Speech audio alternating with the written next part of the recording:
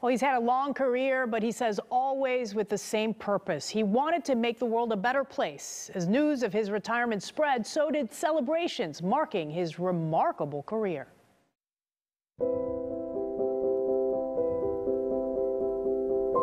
I remember many times going into a place of business and the people would take their time providing me with service. Jesse White has done a lot in life, but a small, simple phrase sums up his decades of work. Can't we all just get along? From educator to gymnast to army man to baseball player and politician, the 88-year-old has left his mark, retiring as the longest-serving Secretary of State in Illinois. The list goes on and on. Recently, he sat down with us. Decades of memories and recognitions filled his office. He told us a story that set him on a path to become one of the most recognizable politicians in Illinois. Illinois Secretary of State Jesse White. Born in Alton, Illinois, 285 miles southwest of Chicago, Jesse White made his way to what is now Lincoln Park High School. As his family searched for a better life in Chicago, he graduated as a star baseball and basketball player and went on to Alabama State University. Dr. King was my minister when I was there. And in 1955, he joined Dr. King in civil rights protests after Rosa Parks was jailed for refusing to give up her seat on a city bus.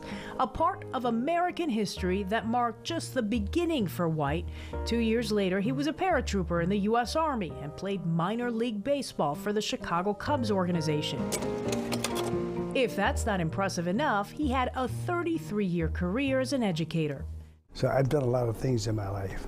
And so I pass those experiences on to my kids because I want them to become productive citizens in our society.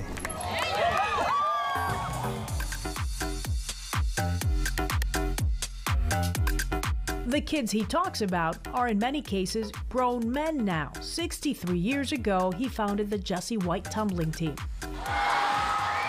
I've had over 18,000 young people to come through it. And at last count, to our knowledge, only 15 have gotten themselves into trouble with the law. It's been enough to combat juvenile delinquency. And service has been a big part of his life. In 1974, he was elected to the Illinois General Assembly. 16 years later, he became Cook County Recorder of Deeds. And 6 years after that, he became the first black Secretary of State in Illinois. I believe in making government offices customer-friendly. My attitude and my mission is to run the office like it is a business, restore some integrity to it, and put it in a posture by which the people could be proud. And every day I work toward that end. I was committed to helping to root out corruption. But it wasn't easy. The office was mired in scandal, with the former Secretary of State, George Ryan, eventually found guilty in a bribery scheme that awarded licenses to unqualified truck drivers. And we were able to clean up the office, and we put the office in a posture by which the people could be proud. I know the organ donor program works. My sister is living proof.